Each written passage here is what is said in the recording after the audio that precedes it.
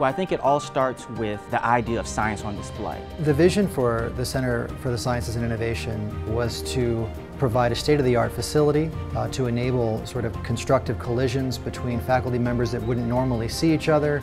In this wonderful building, the Center for Sciences and Innovation, it's not a conventional science building, it's not a conventional engineering building. It brings in every student and every faculty member and every staff member to contribute to the creativity and pushing ideas forward from different disciplines. I think it's really an investment in the future in being able to say, like, here's a space that we want to be creative, we want to be collaborative, we want to advance.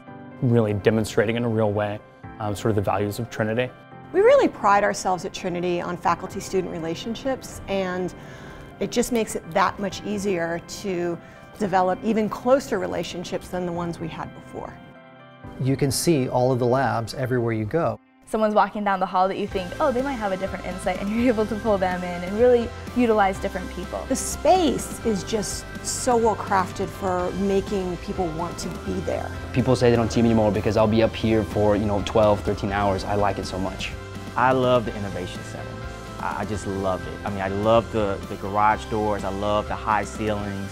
The CSI is beautiful, that's the first thing everyone says. It allows for me and I think all the other students to be comfortable and express themselves. And so honestly, it feels like home.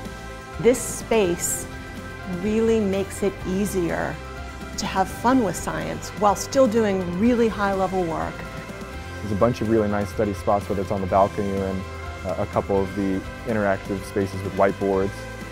It is literally state-of-the-art. I'm going to be able to do what I love to do, and that is to teach. To push learning forward, to push social welfare forward. That's what this building's about.